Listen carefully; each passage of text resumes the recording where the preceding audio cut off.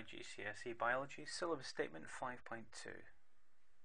Here we're looking at an understanding of the increased crop yields due to higher levels of carbon dioxide and higher temperatures. Now this can be related to the rate of photosynthesis, which, if we remember, is the combination of carbon dioxide with water in the presence of sunlight, and this is an enzyme reaction, and this results in the production of glucose and oxygen. The glucose, of course, is turned into starch and stored by the plant in that form. So let's take a look first of all at increasing the concentration of carbon dioxide. So that's here. So therefore carbon dioxide is the substrate, and theoretically, according to our previous learning on enzymes, we can draw a graph of this effect.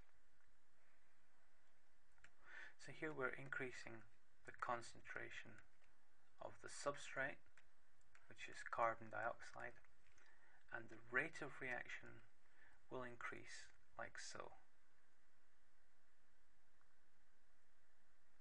So the rate of photosynthesis will increase, which means that we'll have a higher yield up to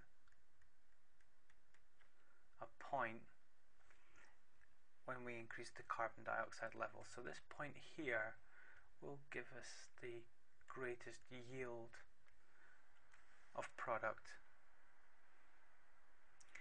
If we then go on to look at the effect of temperature, so if we increase the temperature,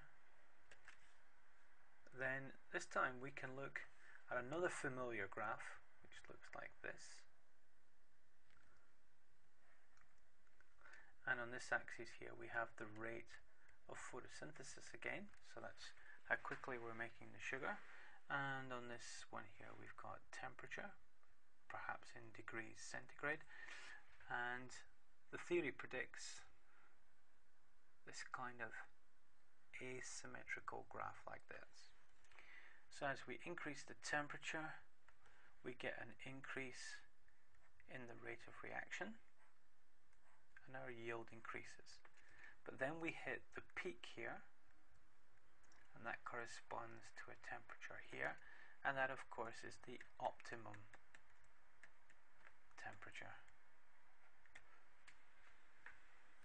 So if we increase the carbon dioxide level and we increase the temperature, we'll experience an increase in the rate of photosynthesis and therefore yield, but they both have limits.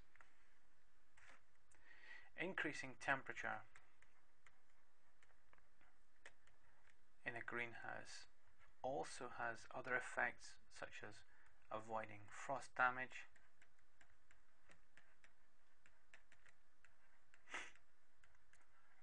and providing constant temperatures, both of which contribute to the increased yield.